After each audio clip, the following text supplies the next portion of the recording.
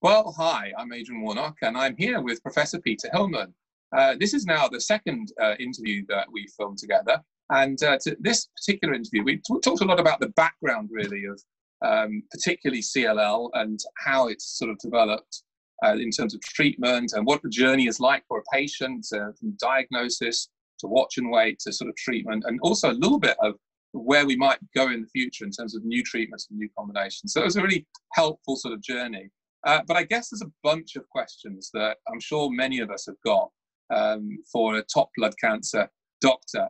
And I guess with Peter's permission, we'll probably talk more broadly about blood cancer in this particular segment, because I guess we don't know much about the specific different indications. And certainly the government have in the UK labelled all blood cancer patients as being high risk. And some of the data, particularly the way the Blood Cancer UK charity analysed that data, or reported on that data rather, they didn't analyse it, suggests that maybe even blood cancer patients as a group are the highest risk, other than perhaps solid organ transplant donors. So this is causing great anxiety. And I'm thinking a little bit about the sort of patient we were describing, Peter, or you were describing in the first segment, when you talked about someone who, you know, might almost have found out about their blood cancer, either of CLL or another slow-growing cancer, almost by accident, and been told, it's okay, you know, you don't need treatment, go away, work, live your life, go on holiday, you've got a job, you may be married,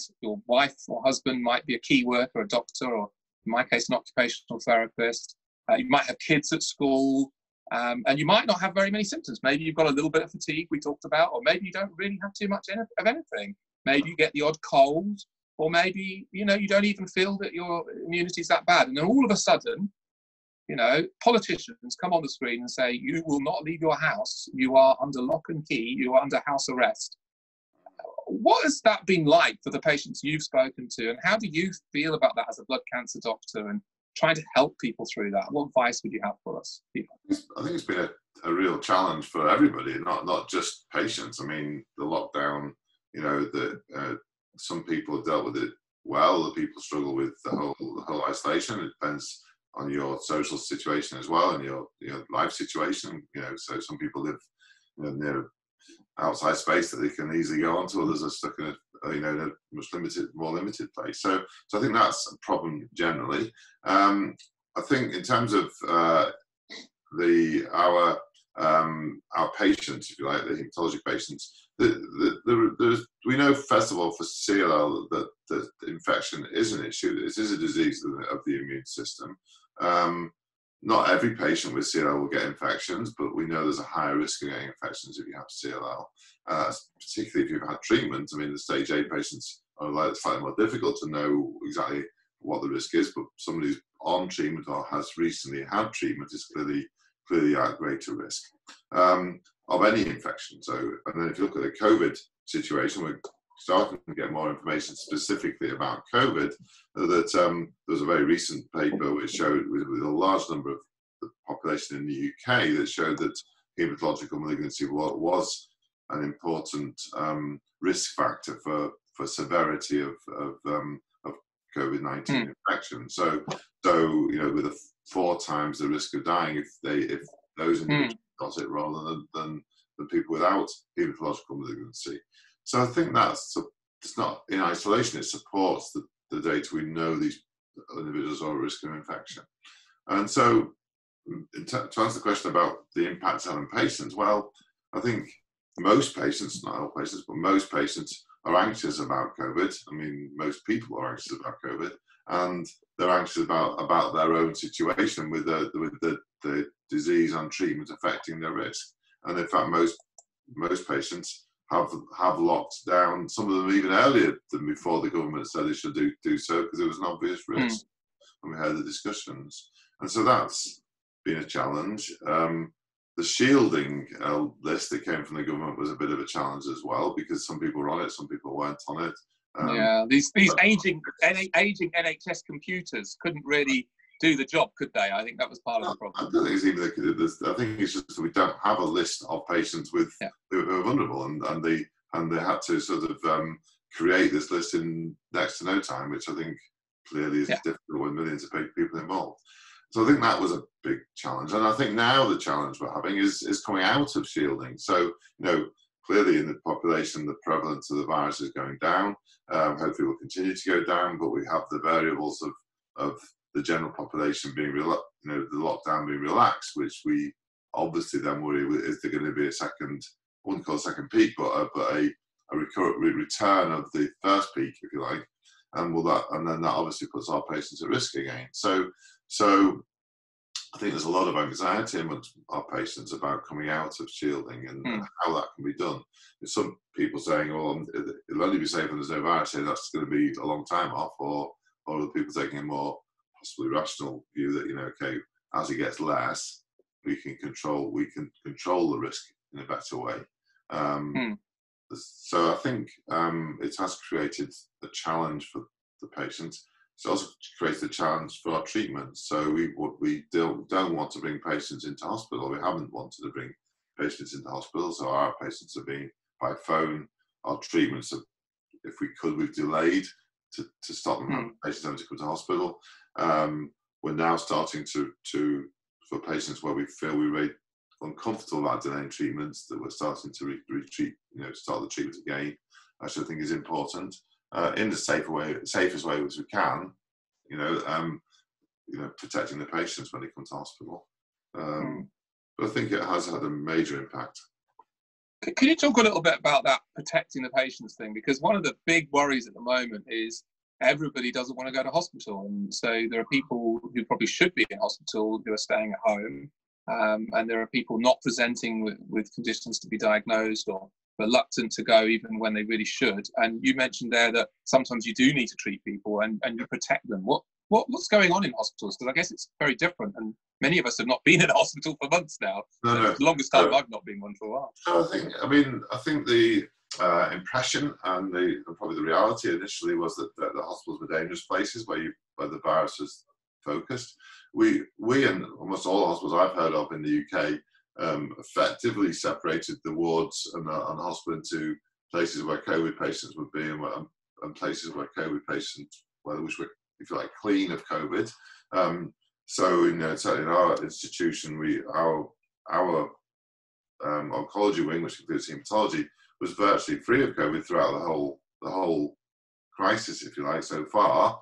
Obviously, some of our patients came in with temperatures and may have had COVID, and they were then moved to the COVID ward. So there's been a segregation of people, and actually, as a haematologist, in our centre, we weren't really allowed to go into the COVID areas because for the fear of bringing it back to our patients. So we wouldn't go into an ICU, for example, where obviously a lot of patients were focused. If and obviously we have haematology patients there even before the COVID era, we would go on, there'd be a lot of family members there, a lot of haematologists would go on to see the patients. That's really been stopped to try and stop any risk of cross-contamination. So now when we see patients, we're isolating them as much as possible. So we're distancing if we can, we're using them in single rooms. We're seeing far less patients still. So I said we may have seen 50 or 70 patients in a morning. We're now seeing maybe 15 this week in that same and isolating the patients. But we are thinking very carefully about it and trying to make it as safe as possible for patients. So I think the risk of to a patient coming into a controlled area like ours is very small. I think the risk of going to A&E, with a temperature is probably different. Yeah, I mean, that's a good point. And how would you handle it then, do you think? I mean, if, let's say someone is shielding, they've been shielding for 10 weeks or more, and, they've been really strict about it. Everyone they're living with is strict about it. Or in some cases, people have moved out of their house. I mean, they've left their family home in order to live somewhere safer. Yeah. And so they know that they've not been exposed, but maybe they start to get a temperature anyway, and perhaps they've got symptoms that might suggest that they've picked up a bacterial chest infection, because of course you can get that from what's in your own throat. You don't have to catch that from someone else. And they're then very frightened to go into hospital, and people are sort of saying to them, hey, go into hospital. Now, of course, one option is to try and treat early with an antibiotic and keep them at home. But what if it starts to get a bit iffy? How would you talk to somebody in that situation? And how would you try and make sure that you didn't bring them to hospital and then give them COVID on top? Well, I think there's two issues. I think first of all, that's a dangerous situation that we know some of our patients who are vulnerable will get serious infections anyway, as you said, and managing it at home is not always possible. And in that situation, the hospitals, we have a way of keeping those patients away from COVID. Now, I think what's the second part of your question was, what's the risk of us giving someone COVID in the hospital? I think that is very small now in that controlled way, because we know we test patients. Anyone admitted to hospital is now tested for COVID. We're getting close to having antibody tests and more testing generally, and we are segregating patients. If they are positive now, you can never say for certain that someone's clear of COVID, and so the safest place to be is sitting in a room by yourself and not seeing anyone else. But that is the safest from COVID, but not the safest from other health issues. And so we have to break down the shielding at some point.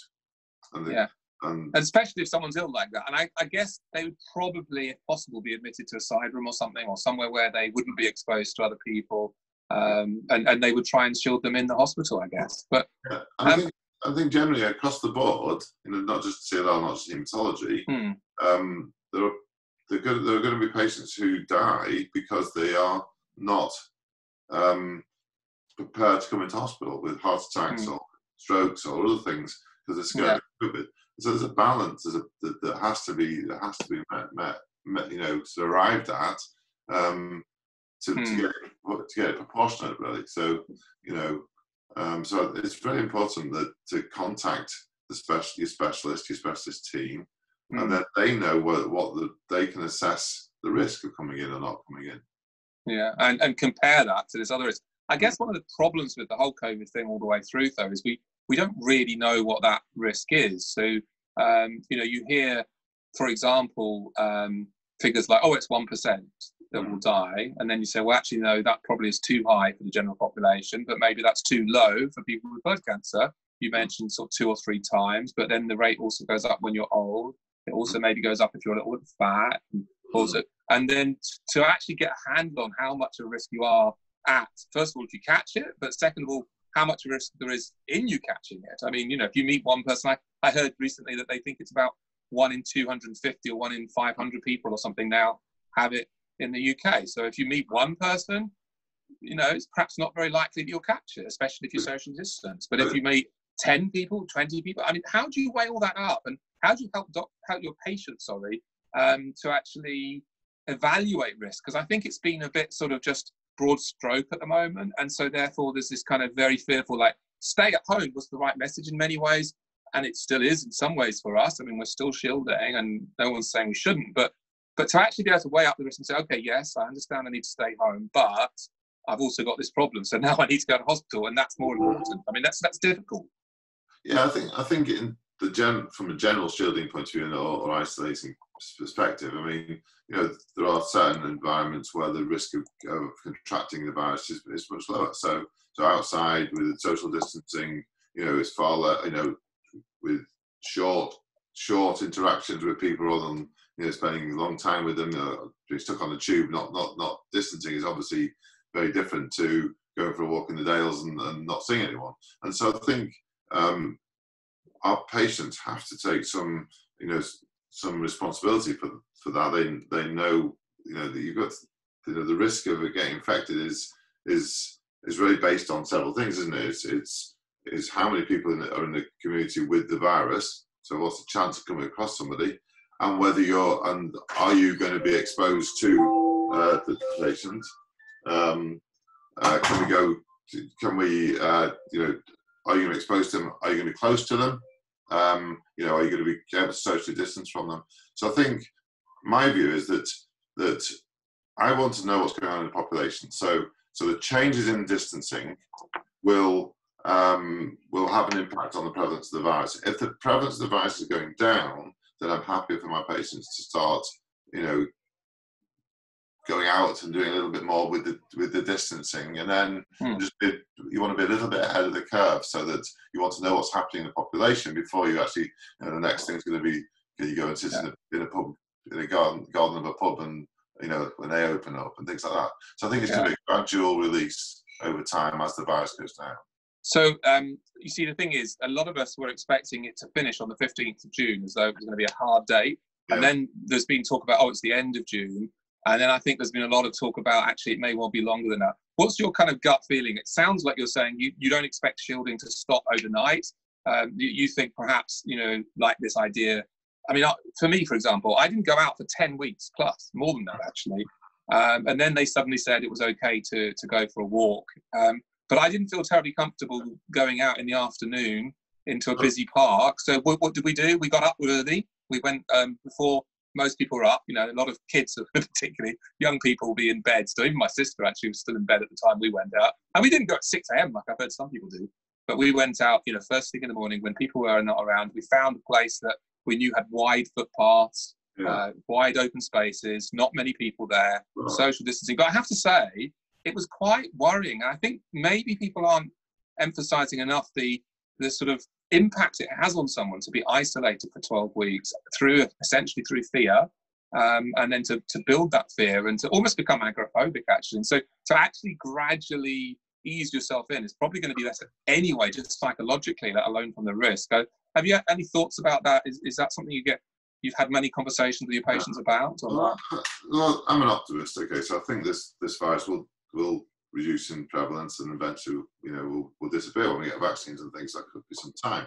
But what we have now, which we didn't have 2 months ago, is a much better feel for how much virus is around and where is it. And so as we get the track and tracing and all the testing and when that really kicks in, we'll be able to isolate the virus rather than isolate the people, if you like. And I think that's where we're going to be moving over the next month or two. If you look at other countries, Spain, Italy, France, China, those other countries who are ahead of the curve for us, that the incidence, the prevalence of the virus has gone right down, and the deaths have gone right down, and there doesn't seem to be a second spike. For example, China, although we don't know about the data, the quality of the data. So I think that it's around, as you said, slowly, but with the knowledge of what's going on in the community, going out and when it's safe, doing things that, as long as you're distant and you do the hand washing and you do all those other precautions, then you're not going to catch the virus on a walk, where you don't meet anybody if you don't sit down and touch anything. And so, and you're right. There's a sort of, it's not healthy to be isolated inside for months and months and months. You've got to, we're not designed to do that, are we? So I think it's a matter of doing it logically. So, I mean, I was talking to 2 different patients who over the weekend just gone were told by their teams, I think trying to be helpful, but maybe not really being that helpful, that they would have to socially isolate and shield for 2 years. I don't know where this figure of 2 years came from, whether it's some kind of modelling or some kind of theory, but I mean, that was quite devastating for those people concerned and for everyone else on the forum, because we were all going, well, is there something special about you? And there really wasn't. I think they were post-treatment, so maybe that might make them a little bit special, but there's lots of people post-treatment. So, I mean, what's your sense of the timings on this? Do you think, I mean, are you an optimist for the vaccine, for example? I mean, they did say that there are tens of millions of doses of the Oxford vaccine being made ready right now, and if it does show to be working, that they would give it in September and maybe even prioritise the shield, as they said. So what do you think about that? First of all, I think that the virus in the community will go down before the vaccine has any real impact, even if it's available in September. So I think the risk of it contracting the virus will be far less. I mean, so I think we need the vaccine is an important way to protect the population, not an individual, as I would see it at the moment. Obviously, it does protect the individual, but I think that the virus will be in a much lower frequency before the vaccine is available. The vaccine will hopefully prevent second pandemics, which is next year whenever they come back, and that's very important. In terms of the vaccines, certainly one of the Oxford vaccines is a live vaccine. So we have to make sure that the vaccines that are appropriate for our patients, first of all, and secondly, we know our patients don't necessarily respond to vaccines as well as someone who doesn't have an immune problem. So more important than that, I mean, if you have a vaccination as a patient with a dead vaccine and you respond, that's great. But the real value of the vaccine is driving it out of the herd, if you like, to use the old jargon, and not have it around for everybody else to catch. So, but what if you've got this situation where there's still a bit of virus around, and there is a vaccine, and I think it's a bit debatable about this Oxford vaccine, isn't it? Because it's sort of chimpanzee cold virus, essentially, that apparently can't cause disease in humans, but then they put the mRNA in it. So whether that is going to be a problem for us to take or not is a bit unclear, but you might well be right that it might not work for us. So what happens then if you're a patient and maybe you're quite low in your immunoglobulin levels, but up until this point you haven't qualified for IVIG or anything like that? Do you see a time when IVIG might protect against COVID, and obviously not too soon? But I think the reality is that the virus will be driven out of the population, and therefore will not cause a problem for our patients in the medium to long term. 2 years, I think, is that was a very pessimistic view of how long people are going to shield for. And, well, that's really good. So can we hold you to that, Peter? That that we'll be home for Christmas or something. I don't know. So not too good, but I think it's a matter of patients being informed and making the right decisions, and sensible decisions. I mean, I enjoy playing golf. I want to play golf. I can distance myself. I'm not going to get infection doing that. So that's I can make a judgment as to what the risk of me doing something and the benefit to me personally of doing it are. And I think it's really important that individual patients do that and don't take unnecessary risks.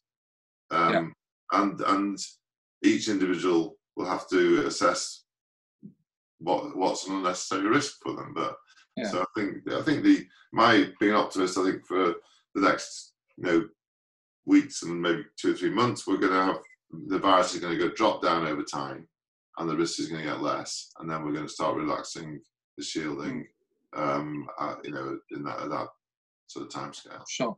And I guess then one of the interesting outcomes for all of this for some of us will be that perhaps we'll be a little bit more conscious about our risk in general. And so, like, for example, the flu season, I've talked to some patients who won't go on the London Underground during the winter, but they might be happy going on it in the summer. And that's a sort of individual risk assessment that they used to make because of things like flu and concerns about flu, which again, vast majority of patients will be okay with flu, but some might get into trouble or have a long illness with it. And so do you think that there'll be perhaps a bit more awareness about infection and the need for vaccinating in more general terms for some people with blood cancers, and just about how to try and make sure that as people's immunity gets worse, because there is a whole group of people who are suffering regular infections at the moment, but can't get IVIG because of rationing, maybe they're given antibiotics, maybe they're not, and that can be a bit debatable. Some of them are told, yes, you ought to use your own towels and wash your hands more carefully. Others are told, just live your life normally. And I'm not suggesting that we all create a bubble for ourselves, but do you think there are some things that even moving forwards, people with CLL and other blood cancers will do differently, perhaps? I think it'll vary between individuals, but I think we have to remember that, we want to have as normal a life as possible. Yes. And, we don't want our patients' lives to be defined by the fact they're suffering from CLL. They want to be able to do what they want. I mean, the big things for our patients are meeting the grandchildren, meeting same for everybody. Hey, some of us don't have grandchildren yet, Peter. Come on. Remember, there are some of us who've still got our children at home. Yeah. You might want to meet them. I would like to meet them actually at the moment. Yeah. I've not seen my eldest son since January, so then that's affects my quality of life. So I think we have to get it in perspective, and as we know, as the disease is coming under control in the population, make the right decisions for individual patients. So I think what you're saying to me in general from both of these interviews, and I guess I should probably let you go because I know you're a really busy man, is that you are an optimist, that you believe that the future's bright for people with certainly CLL, and I guess there's a similar story in some other blood cancers where, you know, treatments are coming on board that actually prolong life, in some cases cure, and certainly we can expect much longer lives than perhaps people in previous generations with the same condition would have had. Obviously, there's some variation in terms of how aggressive cancer can be and when exactly you need treatment. But that actually, you know, we should look forward to a time of even more advance in treatment, but also a time when, you know, this COVID will eventually get out of the way and we can get back to sort of trying to live a bit more of a normal life, maybe with some thoughts about infection. And I guess that's an area we will need to address in some people especially. But to try and make sure, as you say, that it's about quality of life and living. I mean, because it's not much of a life, Peter, to be stuck up, cooped up in a house for month after month and not able to do anything. So we've got to find a way to get people out. And there are some things that I wish people do. So, for example, what about antibody screening? So, you know, there's been a lot of anxiety where people have desperately tried to shield themselves away from family members who've got COVID and maybe even thought they might have got it themselves. So that anxiety might potentially go if you were to test the family and or the patient and say, oh, actually, there are antibodies here. At least, you know, I know that might not 100% protect, but, you know, wouldn't it be nice? And yet, when it came to the rollout of the antigen testing, I'm afraid shielded patients weren't prioritised. And I'd kind of like to see that change. I don't know if it will or if you've got any influence on that. Well, I mean, the antibody tests are important, but you know, we have to understand once we get a test that works, and there are you know, relatively very inexpensive tests coming along for antibodies. Yeah. We need to understand how protective they are, and that's we're in a very we're learning a lot about this as we go along. So I'm optimistic that this will be a blip that we'll get, that hopefully most of us will get through. I mean, obviously it's a big problem for many individuals, and I'm not underplaying it. But you know, I think in 6 months, a year's time, we'll know a lot more, and we'll be through this bubble, and hopefully we can get back onto more normal lives. I mean, I think that's what we should be aiming for. I think that's what everyone should be aiming for, and that's probably a great place to stop. And thank you very much, Peter, for all you've done over decades. I never actually asked you how long, but over decades of helping to drive forward the science in this, and doing so in a compassionate way.